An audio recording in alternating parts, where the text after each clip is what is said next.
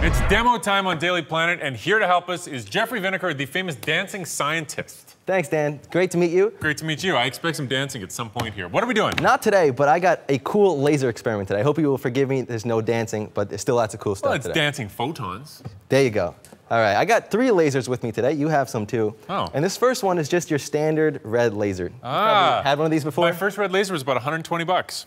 Yeah, so they've been around since 1980, and the price has come down a lot. You can now get these at like the dollar store. And yeah, I the know, next laser I have is this green laser.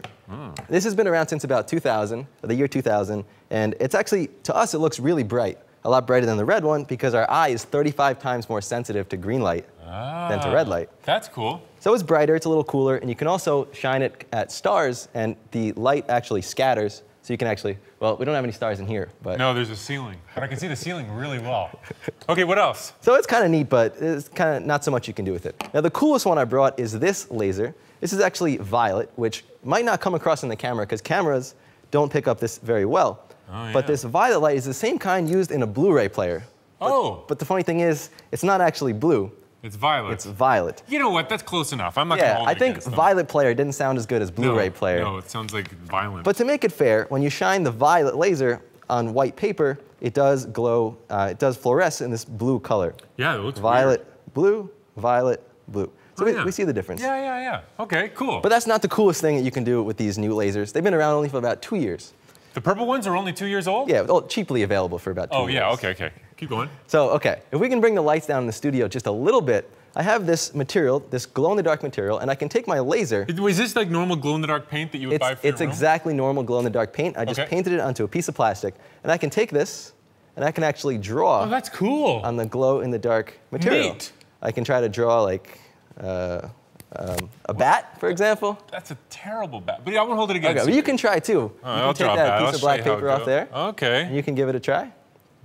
There's my bat. There you go. I don't know if that's a bat. That's a bat's flight path. Yes, this is pretty neat. It's simple to do. And the way this is working is this material is phosphorescing. What that means, it's a fancy word, but it means it's absorbing this violet light, and it's slowly releasing light at a longer wavelength. Lower light. energy. Yeah, lower energy light. And so that brings me to doing some experiments. So I got a couple other lights here. This here is a UV light, kind of like when you're in the dance club and you got some UV lights there. Yeah. So do you think it's going to work with UV light? Yes, I do, because it's purplish, and so it's probably going to work. Well, let's see. Yes! It does. Works. Absolutely. It looks creepier somehow. UV light has more energy than visible light, and so to make this glow, to make it phosphoresce, the light has to be stronger, has to have more energy than green. So ultraviolet is stronger than visible, stronger than green. And so it phosphoresces. You got it. Okay. One more. This here is just a regular flashlight, regular white light. White light. Do you think it'll work? It's probably got a little purple in it because it's a whole spectrum, so yes. Give it a try. Just click the button there. And I'll do it on yours just so we have a control here. That is, yeah, it's working a bit. It does work. White light has all colors of the visible spectrum in it, so there's a little bit of blue and violet in there. Now, the colors actually the energy of the colors actually goes in the order of the rainbow. You know, like red, orange, yellow, green, blue, indigo, violet, with red being the weakest and violet being the strongest. And we've been playing with the violet, so what happens with the red? Well, that's a very good question. Let's find out. Yeah. We're doing real science. Real science. Why don't you do it? Go ahead. Okay. I'll stand back.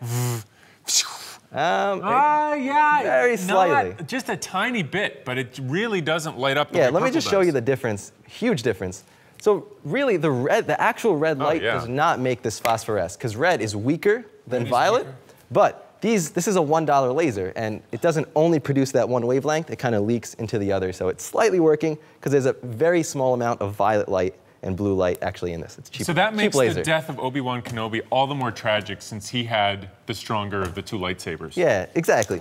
You got it. Very sad. Thanks a lot, Jeffrey. Of course. Appreciate it. Thanks for having me.